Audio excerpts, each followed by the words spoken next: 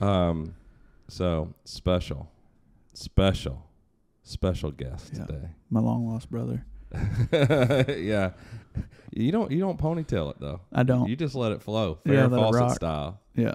Me and Farrah. More of a musician. Sorta. I claim to be one. Yeah, okay, so this is rock and roll and you're just fucking hardcore. That's right. I don't know. Smooth jazz. Some new age smooth jazz. I play an instrument, but it's not really music. We'll get into that later. Ooh. Is that podcast topics? I play with myself too. I don't grow a ponytail to do it. No. All right. Jay. So Ian McCollum, our buddy. Imagine Kevin with a ponytail, like no hair appears. Like a George Costanza with a ponytail. What if I just wore? I could just wear. If I wore, my hair is low in the back too. If I wore the right hat though, I could grow the ponytail. Nobody know. No one would know. Just put a fake ponytail on the back of the hat. Oh yeah, that's right. They make those. Yeah, not for men like me though. We should try it. Hey, having hair would be cool a lot of the time, mm-hmm. but really when it's really cold or it's sunny. Otherwise, I don't mind being bald. Mm-hmm. I just wish it would all fall out, so I don't have to shave that little remnants, the little hat brim around the edge I got going there. Why don't you get like that laser hair removal stuff? What if they come up at the same time I do that? Let's say in this parallel universe, they come up with a way to grow the hair back on top. Then I'm fucked. Then I just got that Marine Corps shit going on. I ain't down with that. That's true. Like I would just have like ponytail on top. That'd be tight. No, it would. It'd give me a headache. Yeah, I'm not into that. That's true. I'm okay with, I don't even know. But I tell you what, being bald my entire adult life, if I could grow hair now, I'd probably never cut it. That's why I stopped cutting it. Really? You afraid of going bald? Because I've seen what you got going on under there. I don't think you got to worry about it. No. I got out of the military and was just like, I'm just going to not cut my hair. And now I haven't. I'll trim it every now and again, but that's it. Ladies like it? Allegedly. Allegedly? Yeah. What's I got a girlfriend, yeah. She likes it? Yeah. She wants you to cut it? No. What about you? Why do you have long hair? Because it seems like a tactical disadvantage. Oh, it absolutely is. It's a huge pain. A lot of the time. Inertia is largely why I have it. Just inertia? Yeah. What do you mean? I've always had it long. So I just keep it long because I'm used to it. Also, if I change it, I'll get a ton of comments, and I don't want to deal with that. That's true. Really? You guys give a shit what people say? Well, but think about like Crisscross stopped wearing their pants backwards. And then one of them died. Exactly. And no one cared anymore. I mean, it's true. They're from Atlanta. Little homie, shout out, Chris, man. Yeah. Warm it up, Chris. Yeah. I'm about to. That's what he was born to do. That's what he was born to do. So you just have always had long hair, and you're like, fuck it, I'm keeping it. Yeah, I like it. It's absolutely obnoxious from time to time, like when it's windy or in the morning when it's wet. I feel like all the time it's a pain in the ass. No? No. Oh, this is interesting. Gotta These choices, like, God made my choice, I guess. That's okay. or genetics, Yeah. whoever you want to blame. I wouldn't be Gun Jesus if I didn't have the long hair. That's is that what it is? Your Gun Jesus? Well, I wouldn't want to give that name up. I tell you what. That's right. Gun Jesus. So you think, because you have some followers. How many, all right, so Ian's Forgotten Weapons. Yep. The most prolific gun videos in the history of the YouTubes. Ever. 2,800 videos. Is that what you've done? Give or take at this moment, yeah. Give or take. How many subscribers you got? Just under 2.4 million right now. Oh, I thought it was like 5. Oh, that ain't shit. 2.4 million for gun videos, and most of it is stuff I've never even heard of. Hopefully. Yeah, it's awesome. That's awesome. Yeah, because most of your videos are what, like 10 minutes? Yeah, I try to aim for 8 to 12. Yeah. That's a lot of your life, man. Yes, it is. How long you been on YouTube? 11 years now. I started the channel in 2011. Like you and Joe Rogan. Yeah. One of the pioneers. 2011. Yep. 2,800 videos. Yeah. So for a couple of years, I was doing 6 videos a week.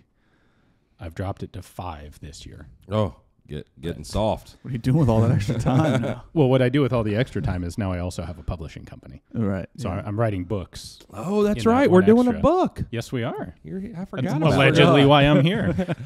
Yeah, I was actually. I'm so interested in like your story and all. We sat down. Like, obviously, I remember we're doing a book. I didn't remember it today. I'm just thinking about like all the stuff I want to ask you because it's fascinating to me. Like early adopter of the YouTubes. Mm-hmm. Yeah. Hit me. What do you got? All right, where should we start? Childhood? What you got? You want to know what he uses in his hair? No. I have a question, and I mean, we're probably going to end up skipping around, but you have a pretty big affinity for French firearms. And have you discussed why that is? Have you ever discussed fully why it is? Yeah. Well, I haven't heard it. All right, so focus of my personal collection is French. Yeah. First book I wrote was A Collector's Guide to French Rifles, military rifles, because there was essentially nothing written on the subject before. Right. What attracted me to them? They never fought in a war. They just ran away. Dude. Okay. You know who the most prolific military is right now across the world? I don't. The French.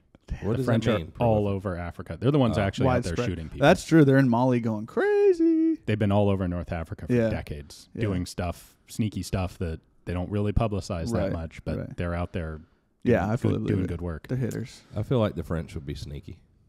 I know a couple guys who know some guys in Mali, and they said they are real hitters over there. Yeah, you talk to the guys who worked with them in Iraq or Afghanistan, and I've only ever heard good things. Absolutely, I believe it. So what attracted me to their firearms in the first place is that they're different. Right. So I, in general, just like different. Like I like novelty. That's what interests me. You know, if I work on the same specific gun for too long, well, even if it's a really crazy, weird gun, it gets old, it gets boring. Like, I want to find something new and different, which is really what has propelled the channel. Like, if I was willing to sit down and just spend a year on a single gun, I wouldn't have the variety on the channel. Right. But so most of the world's militaries adopt at any given time pretty much the same thing. You look at it today, how many different countries have adopted the 416? Like a ton of them. It's like the standard NATO rifle now. 75 years ago, that was the Mauser. Every major military in the world, like half of them, had essentially Kar 98Ks, made by a couple different countries, but they're all the same gun. Before that, Remington rolling blocks were a massively popular worldwide gun. The French never adopted any of that stuff. They always wanted to do their own development and their own manufacturing in their own state arsenal system. And then they're all state-run arsenals, and the French government had really no profit motive to sell them widely. So you didn't have a company like a French version of Mauser selling these guns across the world. You had the couple of big French arsenals, they'll make them, and there will be one or two little export contracts because they're politically expedient. But then other than that, they don't go anywhere. So French guns are all different designs, and they're pretty much exclusively used by the French. And to me, that makes them interesting. On top of that, there's nothing written, so it's kind of an interesting mystery to explore. Nobody cares, essentially what you were getting into at the beginning, unintentionally. But, you know, it's what do collectors know about French rifles? That, you know, never fired, only dropped once. Yeah. Which means prices are low. Right. No one's out there trying to buy them up. So it was a collecting specialty that I found interesting, accessible, and affordable. Yeah. That's cool. And I mean, now you're creating that interest in them as well, which is cool. I hope so. Yeah. I think they're worth it. Yeah. I think so. Huh. The French, I know it was interesting and fascinating. That was one thing I thought about right away because I have collected guns and machine guns and stuff for a long time. And 30 years ago it was different, but now, just being able to afford stuff that you can afford. And you said you've got like a couple hundred French rifles. Like, that's a lot. I have a pretty significant collection, yeah. Yeah, and so to be able to afford that, if that were all the rare German stuff or something. Forget about it. Yeah. Couldn't do it. Even today, I couldn't afford it. Like, I was buying them up when nobody cared and there wasn't anything written. We've had inflation in gun prices in general, plus there was a big bump, especially in Lebels and Berthier's about 5 years ago. Well, 5 to 10 years ago with the anniversary of World War I. Oh, did that coincide with your book or anything? Closely, not quite exactly. I was writing the book in 15, 16, 17. But the Lebel in particular, people like realized, oh, this was actually a thing. Like this was a gun, and we kind of forgot about it. But now it's 100 years since the end of World War I, and prices of the Lebel just went through the roof. Yeah, it's interesting when I got into guns in the late 80s, early 90s, even all the World War II stuff was really affordable. Like, it wasn't that long ago. Like, I saw a real rise in prices about the time Private Ryan came out, the late 90s. Stuff got really expensive. German stuff, U.S. military World War II stuff. You know, it all went up 5 or 10 times in price, it seemed like. Yeah. Yeah. What is, in your opinion, what is the most popular, I wouldn't necessarily say prolific, but what's the most well-known French military firearm? Is the Lamat French, the revolver? Sort of. Fake French? It is. Like me? It's a French designer, and some of them are made in France, but it's really much better known as a Confederate gun. Yeah. Lebel's fairly well known. We have a couple of the later guns that came into the U.S. in really substantial numbers, the MAS 36 and the MAS 4956. Mm-hmm. When the French army decided to call them obsolete and surplus them, the vast majority came into the U.S. In fact, the 4956s, the deal was they were sold to the U.S., I think, at scrap value, with the condition that they couldn't ever be sent back to France because their gun control laws are obscene. But we have all those guns. In fact, that's where the only dropped once nonsense comes from. Yeah. Well, what had happened is when the French put all these guns into storage because they're second, third tier guns, they re-arsenaled all of them first. So anything that had any wear on it got refinished, got new furniture, and then put into war reserve. And then when they sell it as surplus, it's never been out of war reserve until they sell it as surplus. So it comes into the U.S. in pristine, like new condition, or like new arsenal refurb condition. And so that was one of the marketing taglines for one of the importers. Like, perfect condition, never fired, only dropped once. And it's been this sticky meme in the American firearms collecting community for like 50 years. So that grinds your gears a little bit, huh? It's undeserved. You look at World War I, like the French took massive numbers of casualties and didn't surrender. They actually, I want to remind people, they did win that war, actually. More than the South can say. Oh, burn. It's not like the Luger. Lost both world wars. Damn, that's true. The Luger sucks. I mean, the Luger's cool. It sucks, though. It's cool. That's all I know about it. It's obsolete. It was, when it came out, 1905, no one will argue that it's not one of the two best handguns, military handguns in the world in 1905. Oh, yeah. Actually, 1905, there's a really good argument that it's the best because your alternative is a Colt 1905. Is that the one that looks like a Tokarev? No, that's the 1910. Yeah. Yeah. The 05's it's better, but it's not a 1911 yet. You got one of those? I don't think so. Yeah. There's not a lot of 1905s are out there. There's not a lot of the like 07s, 09s, 1910s. Those are really, really rare guns. Yeah, I don't think I have any of that stuff. Mm. Huh. Well, where'd you grow up? You grew up in Colorado. Yeah, Denver. So how'd you get into guns? My dad collected guns. Oh, he did? He collected Arisakas. Oh. And it was actually pretty cool. In his office, he had a pegboard wall, and he had Arisakas, like 60 of them on the wall. And with the 99 specifically, he had them organized chronologically, which with the Arisaka means at the top of the wall are these beautiful pre-war guns, really well made, well finished, with like Swiss Army watch levels of stuff on them. Anti-aircraft sights, dust covers, monopods, the works.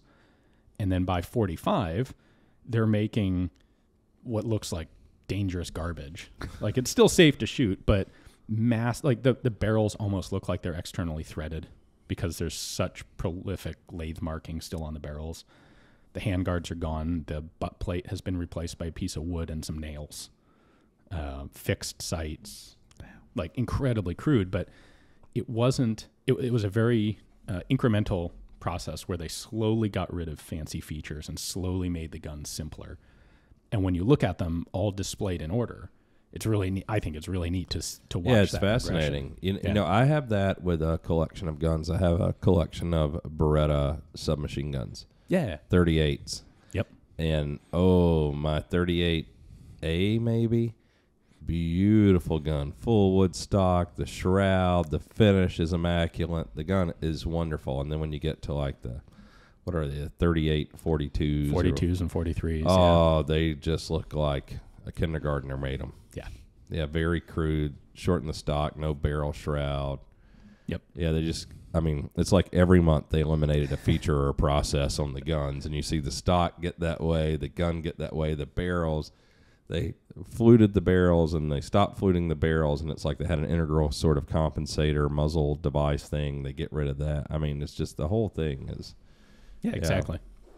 It's pretty interesting to see what. So they do these things just out of necessity to pump out more. Yeah. Not because they were we don't need this anymore. Well, all these sorts of guns, like before the war, you know, it's. There wasn't such a demand. The guns were very nice. And then during the war, you know, they had to issue guns to 10 times as many people. And yeah, it's like whatever they could do to get a functioning firearm, basically. I think there's a really interesting question that is, why don't people ever make guns more like that in the first place? Like, every time a war comes up where industrial capacity really gets taxed, every single country realizes we've got all this extraneous junk on the gun. Like, we'll cut it off because we need to make more of them. If it's extraneous, why just don't make it in the first place. That's and true. the Italian M38 Carcanos are kind of like that. Oh, yeah? They had fixed sights. Like, they have 200-meter sights on them. Because how often were guys really taking the Mauser and setting the sight to 900 meters? Right. Like, well, never. and that's one of the more expensive parts of the guns to make. I mean, even with like the US M79 grenade launcher, I think that sight was more expensive than like the rest of the gun to build. Probably, yeah. And yeah, so if you don't need to make all that, and it's a lot of moving parts, a lot of small parts, it's a delicate part of the firearm. I mean, I think to some degree, like I don't want to make crude stuff, but I think that goes into a lot of our design philosophy at Q. It's like, well, do we need these steel sling swivels that weigh a combined 3 ounces? Do we need, you know, all this other stuff that's loose and rattles and it's big and heavy? Like, how do we get rid of, shed all of the stuff that you don't really need to use the firearm? Well, we're continuing that too. I mean, we're removing the dust cover on the Honey Badger. Yeah. Like, it causes more malfunctions than it prevents. So why use it? Yeah. You know, it's something that people, it's funny because when we did the Honey Badger, you know, which is, I think we'll probably shoot a video, probably be part of the book that we're doing, the Silencer book. Well, it was designed to replace the MP5 SD. You know, there was no requirement for that gun to have a dust cover on it, like, or a forward assist. Yeah, so why should it be on the gun that replaces it? You know, because it's not designed for the same purposes that led, you know, Stoner or the U.S. military to decide to put a dust cover on that gun. Mm-hmm. You know, this was designed to be a submachine gun you could shoot people far away with. You know, not crawl through the surf with it or whatever. I don't know. That's my favorite kind of like gun guy argument is the forward assist thing. Like, I've seen copies of Stoner's drawings. I never saw forward assist on any of those. The guy saying you need to have a forward assist on an AR. I've never was designed with it. I asked Reed Knight one time with so we'll shoot we're going to shoot the Mark 11 Motto today, and I asked him about forward assist once. And because I think the Army wanted it at one point on the M110. And his argument was, yeah, we can put forward assist on it, but, you know, this is a precision rifle. Like, this is designed to be like a semi-automatic sniper rifle. That's, like, the name of the program now, actually. And he's like, if you have a round that's not going to go into the chamber, you know, on its own, like, why would you cram it in there? It's like, this is a precision gun. This isn't a battle rifle. And that, in his mind, was the reason, like, it shouldn't be on that rifle. Yeah. Makes sense. Yeah, it did to me, too. I mean, have you ever seen, you may have seen it, there's it's kind of like some folklore or whatever. It's like an old wives' tale in, like, Iraqi Kurdistan. I know where this is the going. sniper button? Yep. Yeah. What? So, there's a sniper button? Yeah. Jeez, I want to level up to that. Yeah, the forward assist. They believe if you hold the forward assist while you fire, it'll make it more accurate. It's a good way to smash your thumb. This comes out of the same sort of people who will run the sight all the way out to its maximum setting because it makes the gun more powerful. Yeah, shoots harder. Yeah. Shout out to my buddy Miles Vining, Yes. who is the one who I think brought that to a lot of people's attention. Yeah. Well, okay, so the sight thing, that's dumb. The forward assist thing, I can at least understand the argument of, okay, so we're going to stop moving parts. Well, I think that they saw Maybe. bolt action I don't guns. No, see, there is no mechanical understanding that goes into this. It's a button. Yeah. And someone at And it's got some a little point, bullseye on it. Yeah, someone at some point. Because that's a bullseye on the Yeah. forward assist, the circles. Yeah. That's some sort of knurling or whatever. It was one of those guys, Afghanistan, Kurdistan, who's like, oh yeah, it makes it more accurate. Didn't know why, and then everyone else went, oh well, okay. Imagine doing that. No, hurt. But I will say, and I enjoy the fact that when I'm going hunting and I'm going to shoot live animals, that I've trained a lot and practiced a lot, and I feel more confident. And when I feel more confident, I know I shoot better. Maybe that's it. Just a psychological thing. Hey, if I hold this, I'm going to shoot better. Maybe you do. I don't know. It seems ridiculous. Well, that's the thing. If you grow up and someone hands you a gun and the only person that you have to look up to that is the village gun guy goes, hey, press that button. It's going to make you more accurate. You're going to probably do it. That's funny. I hadn't heard this one. I like it, though. Well, your dad collected the Japanese stuff. Yep, Arisakas. Wrote a book on them, too. Did he? Yep. So little thin introductory collector's volume. No interest in like the Nambus or anything like that? Like the he had a couple of them, but his focus was the rifles. Yeah. So, okay. So you're just a genetic product just like me being bald. Yeah. Yeah. Well, that's pretty awesome. What'd your parents do for a living? My dad was an archivist, so he worked for state and local government doing records. Okay, it's making more and more sense. Yeah. Yeah. And so your mom owned a beauty salon. No. No. No, although you're not that far off. My mother was actually a seamstress. Oh. She did custom costumes.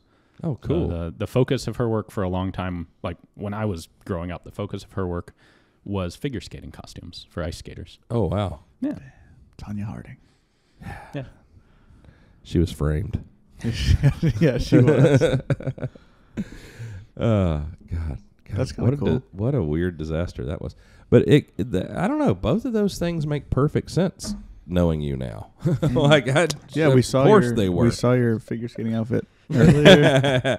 It's the hair. Yeah. The hair goes with it. That's what it is. Well, that's interesting. So what'd you do? You grow up. Were you into shooting then? I got into shooting when I was in early high school. Yeah. My dad didn't do a lot of shooting. He had when he was younger, but when I was around, he was basically just a collector. Yeah. But of course, guns are cool, so I wanted to.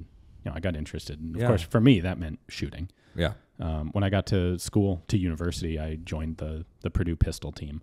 I went to Purdue. Yeah. Boilermakers. Yep. Yo. Why did you go to Purdue? Because that's Southern Indiana, right? Yeah. When I got out of high school, what I really wanted to do was design aircraft.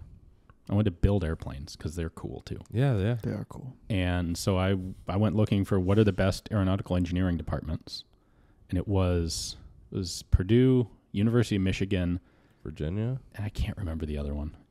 It wasn't Emory-Riddle because they're flying the airplanes, not building them. In Daytona, yeah. But I can't remember the other one. But I applied to all three. I got accepted to Purdue. And so I went there, and I spent 2 years in aeronautical engineering before it finally really got through my head that none of these people, like if I graduate from this, I'm not going to go build airplanes. Yeah. Like my one shot would be to get hired by Burt Rutan at the time, who's building all sorts of really cool experimental exotic aircraft. He built the plane that flew around the world without landing. He was doing some of the early civilian spacecraft. That seems way better than going to work for a commercial company building airplanes. Yeah, but my grades weren't like top of the class, and his company had something like 20 employees. And I looked at him like, my chances of getting hired by Burt Rutan are approaching zero. And here I am watching, my roommate 2 years ahead of me he graduates, he gets hired by NASA, but they second him to Boeing, and he spends 6 months redesigning the steering gear of the nose wheel of the space shuttle. It's like, that's not fun. Yeah, it's not glamorous by any means. I think that's cool, no? No, that's not cool. That's not cool? No. Space shuttle's cool, but that kind of project. Well, fuck, you got to steer it. It doesn't fly its fucking self, Ian. Yeah, but it's like being really into guns, and you graduate and you get hired by a company, and you spend 6 months redesigning the shape of the trigger of the Remington 700. That's not the fun part. I don't know that I agree. Well, at any rate, want it to was steer the space shuttle. Why do they need to steer anyway? They fly on the backs of. Yeah, but when they land, that's true. It literally, it's Just just go when the straight. thing lands on the ground. Yeah, so something that you're using 2% of the time. Seems Yeah. muy importante. And in any case, the work it's all just a ton of calculus. I want to like draw a biplane on a napkin and then go build it. Yeah, sounds cool, Kevin. Calculus. Yeah, but instead it's just napkin endless amounts of calculus. airplanes. Oh, that I'd rather fucking land safely. I don't know what you guys are doing this morning. Jeez, pulling stuff out of the evidence locker again. So I end up changing majors to mechanical engineering technology, which is like halfway between pure engineering and machining. So the purpose of the degree, and it's actually a degree program that's fairly rare, but Purdue had one. It's intended for like a factory floor manager who needs to be able to look at a set of blueprints and go, we don't have the tooling to make this cut over here.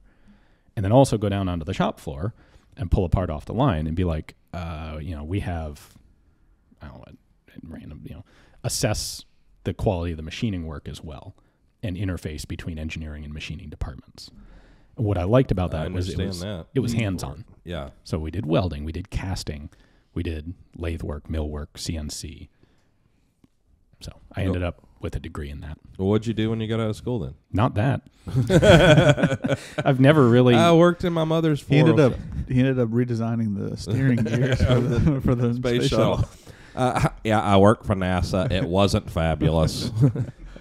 So honestly, my plan coming out of college was like these normal jobs kind of seem like they suck a lot. I agree with you. We're on the same page now. I'd rather not do one. And so, so how do we not have a job? There are two ways: either make a ton of money or not need a ton of money. And not needing a ton of money seemed like the more approachable path. I go with A. A is the more fun path, but at age 20 out of school, it's like, how do I make, I don't know, making $1 million seems really hard. But what I ended up doing was I had a little bit of inheritance money. Yeah. Nice. Inheritance. I'm going to get me some of that. Little Aiden shit ass. He'd probably get some of that. I mean, like really, really small amount. Went up to northern Arizona where land is dirt cheap off the grid. And I bought a parcel of property in the middle of absolute nowhere and started building an off-grid house on it. And this was your route to $1 million? No, this was my route to not needing. I was going to, you're taking the long way around with that. So you build the house yourself. There's no mortgage. Off-grid, you're putting in your own power system, your own well, your own septic system. There are no utility bills. This is how I was approaching this. So how much money do I need to live on? Very comfortably? Well, very little.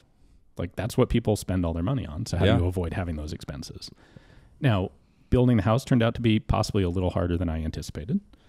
So I ended up... Usually everything's 3 times harder, it seems, even for smart people. Yeah. So I bounced around a bit. I ended up working as a bartender for a couple of years just to raise money. That's the ponytail. That's where it happened. The beard comes from that. Because I was getting shit from customers about whether I was old enough to actually serve drinks. And the moment I grew in a beard, those stopped. I don't ever remember hearing that. I've looked like a grandpa since I was 18. Shut up, Thomas. Essentially, what happened is I ended up finishing the house. I lived there for a little while. Yeah. And that's where I was getting more interested in guns. I started Forgotten Weapons as a website to archive. It was mostly documents and photos. Okay, so at this point, you never really, you had a job. You didn't have a potential career or anything. Not really. By the end of this, so I ended up moving back down into the city. And when I did that, I got a job with a solar power company. So I had no formal education in it, but I had built my own off-grid power system for the house, and I leveraged that into working a sales position. You're a smart guy. Went to school. I mean, it wasn't that complicated. Yeah. And that was the closest I had to a real career. I worked that for several years. Well, let me ask you. So when you graduate and you go to northern Arizona off the grid, what were your parents saying or thinking? In retrospect, it's remarkable that they let me do that. But I think they had confidence that I'd figure it out one way or another. Really? Well, I mean, I'm not going to die out there. I got a truck. I've got some neighbors. I absolutely don't worry about my son starving to death. And in America, like, you have to try to starve to death. Like, I don't even know how you would do it. Yeah. But I only worry about him putting himself in a situation to have a stressful or anxiety-filled, just unhappy life. Like, I don't worry about, like, basic things like him eating or having shelter. It's just like, the stuff I think that really ruins your life in America. We're so spoiled is you just make, we have the ability because it's so comfortable here to make stupid fucking choices that ruin your life. But like with your son, there's nothing you can do to like exert more energy to make sure he doesn't have a stressful life. That's all on him. Probably the harder you push that, the worse it's actually going to work out. I mean, I've tried smacking him, burning him with cigarettes, you name it. Didn't work? Does what he wants to do. Christine's He's just tough. No. Christine, that's a joke. Everyone. Christine's our attorney. No, I mean, it is true. For me, it was part of starting a company. Part of starting Q was to show, like, I realized, I had my children. I mean, I wasn't really young. Like, I think I had Aiden when I was 30, maybe 31. And, like, I was relatively successful then, like, financially. And so my kids grew up, in a big house like this. They had nannies. We had a lake. Like, when you realize they get a little older and, they're whatever, 10, 11, 12. And, like, they were just born rich. They don't understand, like, what the 20 years prior to that, or 15 years, what went into, and then just getting lucky. So, like, starting Q was another way to show my kids, hey, like, I can't teach you a lot of shit. I don't know. But being an entrepreneur, and if if you have a good idea, you work hard to do these things, you can start something from nothing. You don't. Yeah. If you want to work for somebody too, that's great. Like, I don't think I could, but I wish I could. The house building for me was a really good example of that. I don't know how much I realized it at the time, but I literally started with a patch of dirt. Yeah. And I built a house on it. Seems mostly by myself. Mm. Yeah. Seems overwhelming to me. When I moved up there, I lived in a van, like a panel van. And then I upgraded that to like a 18-foot trailer. Yeah, I'd have been like, do I really need a house? Yes, yes, I do. Yeah. You want to bring girls over? can't bring them to the van. Whoa, I mean, you bring the van to them. Yeah, I'm sure there's some girls that are down with that. But the one that really hit was after I had put out way enough money to do the major construction, and I up at the property, and at that point I was living in my neighbor's barn because there was one enclosed, like, furnished, it wasn't heated. It didn't have running water. Or it had running water, but it wasn't potable running water, and it wasn't hot running water. It was just like, we have some pressure from the well over here, so you got some running water. And I was working all summer long and then into the fall, and I had a jug of drinking water, because not potable water out of the well. And I realized that it was time to wrap this up when I started waking up in the morning and the jug of water was frozen. Oh, yeah. Because, by the way, Arizona gets cold. Northern Arizona is at like 6,000 feet elevation. Yeah. Flagstaff, good skiing there. Yeah. I know a little something about the cold. It's cold as shit here. In Maine? Yeah. Yes. It's funny in Africa, too, in the Eastern Cape, where we all go hunt. And it seems like in South Africa, a lot of the people that grow up there do not travel. A lot of the PHs have not even traveled. And even Dave, little buddy, he grew up in northeast South Africa, near Mozambique. It's hot. It's relatively flat. It's pretty lush. He had never been to the Eastern Cape. He didn't even know there were mountains there. I was like, how do you not know there's mountains here? Yeah. And so he was terrified of heights. And then, 6,000 feet elevation, it gets cool in the evenings and in the mornings. Oh, yeah. I think even he in only packed Africa. shorts too, and he was bumming. I've never seen him in pants. No, Like, me what? neither. Cool. That's is an weird. understatement. It's not cool. It's fucking cold in the mornings there. It snowed that one time, remember? Yeah, I've hunted in the snow there Jesus in Africa. Christ. How weird is that? But Thomas, you also weigh $125. Like, you cold in the summer. Bro, you were cold too. Remember the time you didn't get a hot shower in the morning? Oh, I don't like that. The cold shower in the morning. Hemingway wrote Snows of Kilimanjaro. Different part of the of Africa, but still snow. Snows of Kilimanjaro here? Yeah. Is it really hunting if you don't get a hot shower in the morning and like a catered breakfast from a butler in tuxedo? Fucking caveman hunting. They might as well give me a spear. It was like a bushman out Tim there. Wells. Like I was. Yeah, it was. I mean, it's roughing it. It's roughing it, Ian. I'm telling you, man. Yeah, but soon your house is going to be good. You're going to be good to go. Yeah. Oh, the house. Man, I mean, you guys saw it's really almost coming finished. together. It's coming together. It's coming together. Did you guys see the Land Cruiser I just got? I only saw the inside. I think I saw pictures of it. The outside looks kind of like Rad. Is it a 79 series? Yeah. I don't. Is that what Rad has? That's what Rad is. Yeah. So it's that. So instead of the V8, I have the 6-cylinder turbo diesel. And it's definitely one of the Friday production trucks. Yeah. They put the steering wheel on the entirely wrong side. I know. Yeah, that's cool. So I'm excited about that because I was over there. Andrew's always been like, you don't need your own car. You're only here a few months out of the year. You just use one of mine. And, it's like every time we're over there, one of them's in the shop, like Rasta's having to use, Rasta crashes one in the river, Julia's car's getting service, and there's like, Andrew doesn't have a car. Like he's riding a dirt bike around. I'm like, what car am I going to use of yours? So this time I was just like, I'd like my own vehicle, please. Can we get that done? Yeah. Now Rad's going to break it. I probably will. Yeah. Oh. Yeah, Rad. So my PH, he let me drive one night. And I saw the video of that. Oh, he did? Yeah. I don't think he'll let you drive again. I was jumping all the I know. He sent me a thing this morning. Like his exhaust is all leaking and all this stuff from the crack in the manifold. Yeah, crack in the manifold. And so they're covering it under warranty. Damn. He said, I felt bad for a minute. And then he was like, don't worry about it. It's under warranty. It's like, I'll pay for it. Please don't drive my new Land Cruiser. Have you been to Africa, Ian? Have you been to Africa? Yeah, once. I did a filming trip to Johannesburg and a little town up by Swaziland. Okay. We're Johannesburg pros, us guys. Oh, boy, aren't we? Yeah. I was there visiting a collector who collected specifically domestic African and Rhodesian-made firearms. That's cool. And so I got That'd probably be wild. They're crazy. They're like prison guns. Pretty much, yeah. Wait, did they make the... Is it Pancor? Was Pancor African? No. You're thinking the Neopup or the Nkunzi. Okay, yeah. I did meet with the guy who designed that. Yeah. We did some videos on it. We took it out shooting. Really, really cool designer. He's brilliant. He's done a whole pile of different guns. Fantastic guy. Like he ought to get hired. He ought to get hired at some high-end firearms company. Like, I was messing with someone else's sound. My bad. Someone like Q needs to hire Neofitu, give him like one assistant, 2/3 of the budget that he wants, and stick him in a closet. And like once a year, some fantastically cool thing will pop out of that closet. What is this thing you guys are talking about that he did? So he did a shoulder-fired semi-auto 20mm grenade launcher, magazine fed.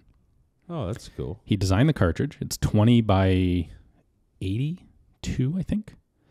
So the whole point of it was a high-velocity grenade. So it's about 1,000 feet per second. So it shoots like a rifle instead of shooting like a 40mm. Okay, so hit probability's good. And follow-up shots. The idea was like, oh, you've got a vehicle IED coming at a checkpoint. Instead of trying to lob a grenade at it, you can shoot it like a rifle multiple times. Or if you're out in the field, like, oh, I think there are some guys in those bushes. Instead of dumping a burst from a machine gun in, you have 1 or 2 rounds from this. Is the payload enough to really... Payload is definitely less. So I think Denel Land Systems says it's a 5-meter lethal radius. Neofitu was like, yeah, it's definitely a 2-meter. Like 5 is optimistic. 2 is conservative. And then what's fantastic about it is he also made a belt-fed machine gun. So you know this, I suspect. The hardest part of, if you're going to build a complete new gun from scratch, the magazine. Mm-hmm. So he designed... Boy, do I. Yeah, so we just did that. And he spent a ton of time on the magazine for the shoulder-fired gun. That's smart. For the belt-fed, the case is designed so it runs in a KPV belt, completely unmodified. And KPV belts are easy to get over there. Yeah. The delivery system for the ammo is where to start. What? About 400 rounds a minute. What caliber is it? Whoa, that's fast for a... Yeah, and the whole gun's only like this long. Oh. The barrel's something like 16 inches because it's relatively low pressure, high bore, large diameter bore. Adding a long barrel doesn't really get you anything. It's an amazing gun, and it's a real shame that Denel is a complete dumpster fire of a company, especially now. South Africa is a tough place right now with the government and all. I think Denel has actually, since I was out there, Denel has declared bankruptcy. I think they're being sold off. I don't know what'll happen to it. Colt did that a few times. They're all right. Colt did that a few times, yeah. Yeah. I know how all right Colt is these days. What caliber was that belt fed? 20 mil. It's the same 20 millimeter grenade. KPV, Yeah. All right. Well, okay, so you're in Arizona, living up that bachelor life in the Jack Shack. Living in yeah, that's what this was. So you're living in this van. You start doing videos while you're living in the neighbor's barn? No. So I started the website late in this process. Like I had moved down to the city periodically you started with the website. Yeah. Okay. Sorry. And then YouTube comes along because I'm looking at some of these really weird mechanical systems. It's like, how do you write an article describing the functions of, say, levered delay? Oh. It's really obnoxious. You're right, thinking about it, because I started, when I started studying guns and all, it was before the internet or before I ever knew about it. And so it was like small arms of the world. And you're right, you have to actually read, and my reading comprehension's not great, so you have to read how these actions yeah, that's and what I realized a strange way to do it. Well, you know what? I've got the gun here. It'd be a lot easier to just take it apart and film it, and I can show how it works far more easily than I can write down how it works. Yeah, agreed. And so at that time, of course, I'm paying for bandwidth on the website, and like at this point, I'm dirt poor. I'm concerned about paying for text and like make sure the pictures aren't too big in case a lot of people download them. And I have a few banner ad sponsors on the website, so it's paying for itself more or less that way. But there's no way that I can host video on my own server. And so I'm looking around, and hey, there's YouTube. YouTube is this thing where those complete fools will host my videos for free. Joke's on them. And then I can put the link in my own blog through WordPress. And so I start posting video that way. Yeah. And it starts with occasional, and then it turns out to be a good medium. And so I'm trying to do it like once a week. Once a month to start, and then once a week. And after, it was a year or two, I think, I had somehow scrounged up enough subscribers that YouTube invited me into the monetization program. Like, we'll run ads on your videos. And that sounded like a cool thing. Yeah. For a long time, though, like Amazon affiliate links on books were making me substantially more money than YouTube. Mm. And it's not a lot of money. But that was, YouTube wasn't necessarily the obvious long-term solution. Yeah. What ultimately what I think the main radical change in the YouTube channel's trajectory was the first time I went to Rock Island Auction Company. I had a friend who was a collector who kept harping on me to go. He's like, it's just amazing. They've got tons of guns. And the day before an auction, they have a preview day. Like everything, it turns out all the auction companies do this, but everything in the auction gets set out like a giant gun show. And you can go in and just handle and fondle and look at everything because they want people who are potentially going to bid to be able to inspect the guns. And so, they're in Illinois. I was in Arizona. It was not exactly convenient, but I finally had one opportunity where I was traveling anyway, and I was able to stop in there on a preview day. And I went in with this little tiny potato quality camcorder that I had at the time, and I made probably like 12 videos in one day, and they're all like 3-minute videos. You can still see them. They're some of the real early videos on the channel. I found some employee. I'm like, do you mind if I make some videos? And they're like, what? Fine. Okay, whatever. Fine, I guess. Sure. And so I start posting those. Like once that gave me enough content that now I can definitely do one a week. And I start posting them.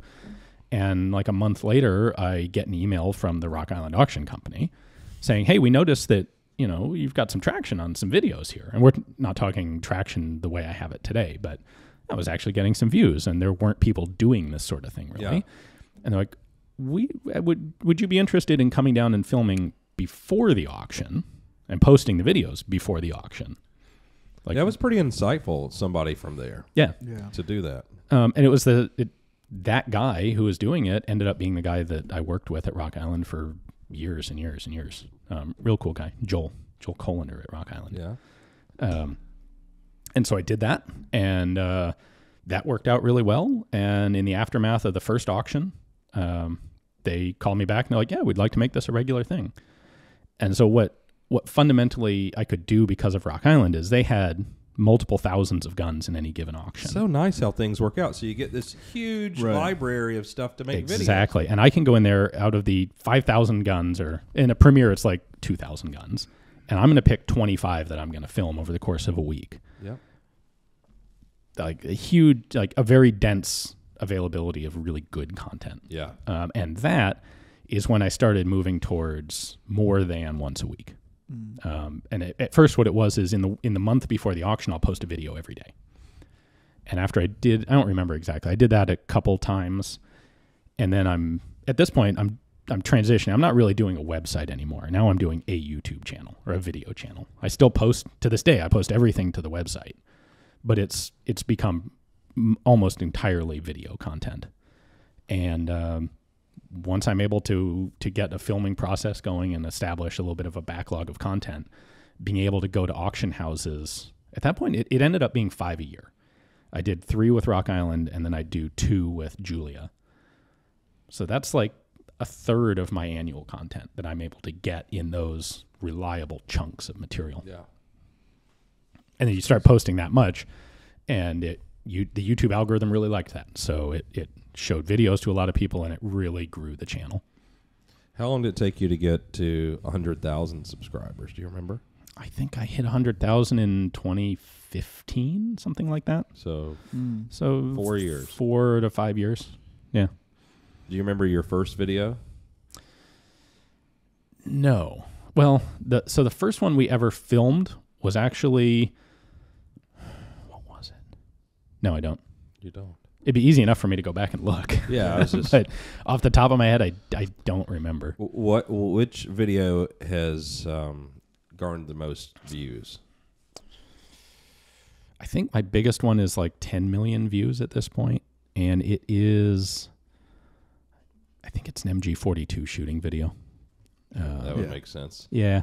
It's the really top ones are all kind of predictable. They're either really outrageous looking guns, the Calibri, the most recent one that went really huge was the Gauss rifle that looks crazy and huge. I just showed you a picture of that. Yeah.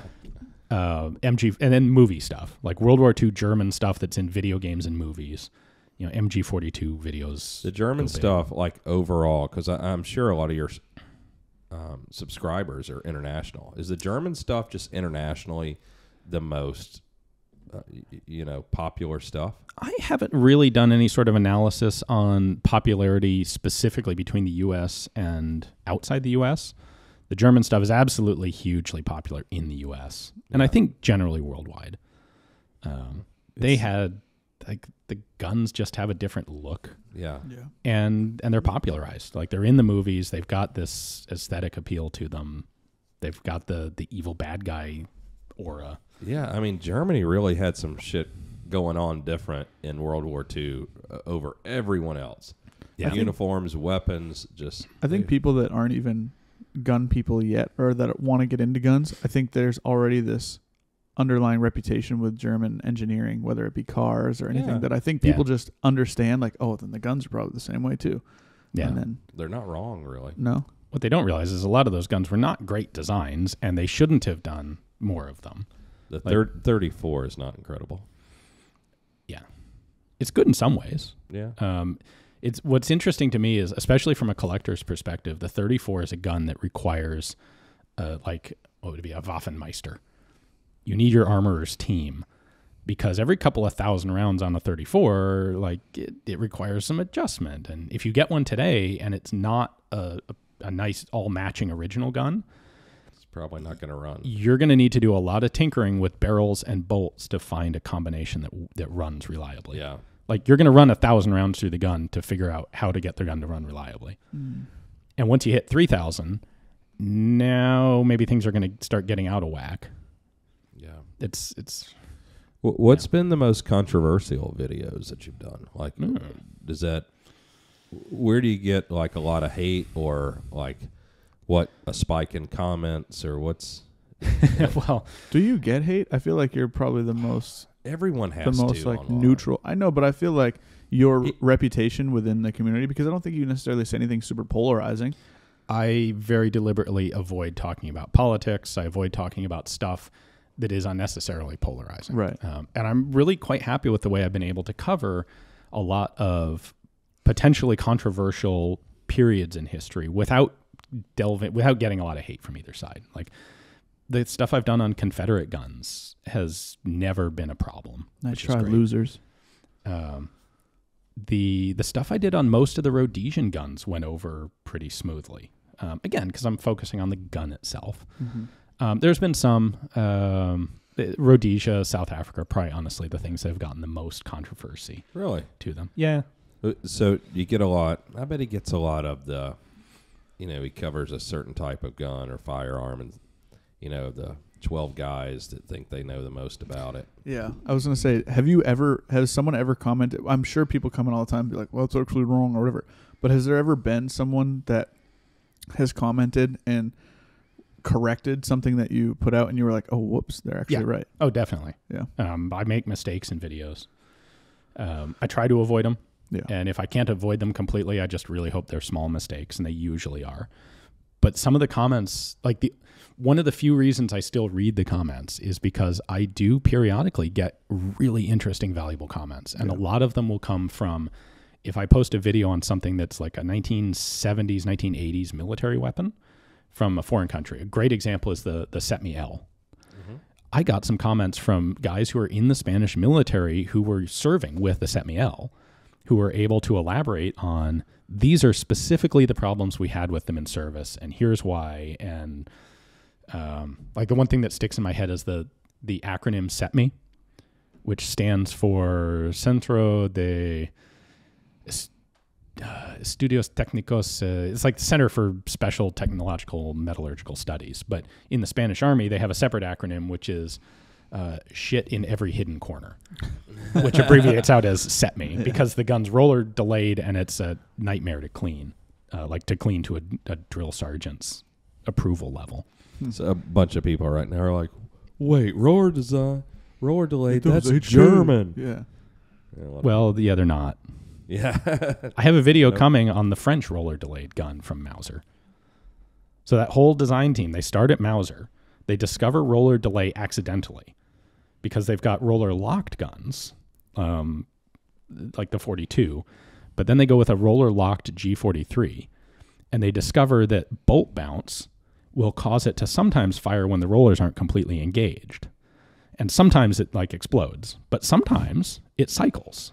Because if you've got those rollers on an angled wedge at just the right point, it acts as a delayed blowback mechanism. And they see this and they're like, oh, that's interesting. Like we can cut a lot of parts out if it's not locked. And so they developed the roller delayed system right at the end of World War II. The roller delayed German World War II gun, they made 20 sets of parts and 0 complete guns. But all those parts get captured by the Allies at the end of the war. Like every Allied country puts one together itself to test on. The Dutch have one, the Americans have some, the British have some. I'm sure the Russians got some. The engineers are at Mauser. They then go to work for the French for about 5 years. And there's a bunch of French developmental guns that look like proto-HKs. Like I said, I've got a video of one coming, folding stock, integral bipod handguard in 30 carbine, select fire. That's cool. It's so cool. Yeah. 30 carbine. And then they get pissed off because I don't think they really liked working with the French. There's a little bit of animosity there. And none of their guns succeeded in the French trials. Like the French chose other stuff. So then these guys, it's more than just one guy, but the primary guys then go to Spain instead because Spain offers to hire them. And it's in Spain that they essentially design the G3. Yeah. But it's the Setme. And then the Germans, a few years later, are looking for a new rifle, and they test the Setme and adopt it essentially as the G3, but made in Germany. It seems that your first video is the disassembly of the Fedorov. It's not. Aftermath. No. That's not it? No. So that's the chronologically first video that appears on that was filmed for the channel, but I didn't actually film it. That was a friend of mine in the Royal Armories who filmed it. And like we planned to publish that footage, but never did. And then I realized it because if you look at the publication date, it's a year or two ago, I think. Or maybe I just reposted it recently. I don't know. It says 11 years ago. Oh. Okay, so maybe we did actually publish that at the time, but I'm not in it. I'm not the one running the camera, and I'm not the one actually doing the disassembly. And I was there, but I'm not in the video. So Federer's a good hockey player too. So that I was thinking about that. I was trying to figure out what was the first one that I was actually like the host of the video. The Czech ZH-29. That's probably it. So that video, definitely 100%. yeah, oh yeah, No doubt. yeah. So that video came from a whole day at the range that we did with a collector by the name of Robert Ferris, who, if you start looking at older gun books, you'll find his name in the acknowledgments of a ton of them. He was a guy who worked for the Aberdeen Proving Ground and then the Yuma Proving Ground. His job was shooting machine guns. Like he was involved in the tough life. Yeah, he was involved in the M73 program, the attempt to get a tank gun with a shorter receiver than the Browning. And on the weekends, he'd go out and shoot his own machine guns for fun. He had a fantastic collection, like world-class collection. And he shot everything that he owned, essentially. And so I got to go out to the range with him and some other people once, and I think we probably filmed 4 or 5 videos, but a ZH-29 was one of them. He had a ZK-420S. I don't even know what that one is. It looks like a Czech M14, but developed just during World War II. Beautifully made gun, really interesting gun. A lot of the Czech stuff is incredible. Yeah. We did some, half the videos from that session I've never published because the wind noise was so awful that I can't use it. My early intro had a little segment of us shooting a Madsen light machine gun from that session, and I used a clip in the intro montage, but the actual video I can't use because the wind noise is just unbearable. What was really cool is, sort of really cool, he died 5 or 6 years later. That is cool. Yeah, that's not the cool part. All his guns were sold at auction because he didn't have any inheritors. And the Julia Auction Company sold his guns. And those two specifically, the ZH-29 and the 420S, that I had these just terrible potato cam videos from very early in the channel, those exact same guns came back to Julia. And I was able to do proper, much better videos on them. Oh, that's at cool. Julia, eight years later. You know what's cool about that, Madsen? No, not specifically. My youngest daughter, her middle name's Madsen. Oh. For the sub gun, but okay. Madsen's an unfortunate company. yeah. Like the light machine gun sort of worked, but like everything else Madsen did, wrong time, wrong place, and they all failed. Nobody adopted the Madsen sub guns. Yeah, 1950. It was just, I think the agency used it during, in South America some, and they had them in inventory. I just thought it was I've got one and such a fascinating gun. Like, let's clamshell it, put the mag loader inside and all. Like, what a weird thing overall. They did a 308 battle rifle, and they made it in 7.62x39 for the Finnish trials too. Complete failure. It's like the most complicated AK action you've ever seen. Oh. That was a flop. They made a general purpose belt fed machine gun. That's I'm familiar with that. Yeah, the Madsen Satyr. That was a complete flop. Nobody bought. They sold a couple thousand to Indonesia, and that's it. Like everything this poor company did just didn't quite. Where work. are they American? Danish. So it's actually Madsen. You don't pronounce the D. Which I've been told by every Dane who's watched those videos. What do they know? Yeah, well, we're not doing them in Danish, so whatever. Make your own videos. Get your own club. Start your own YouTube channel. Danish is easy. You speak Swedish, but you have your mouth completely full of potato.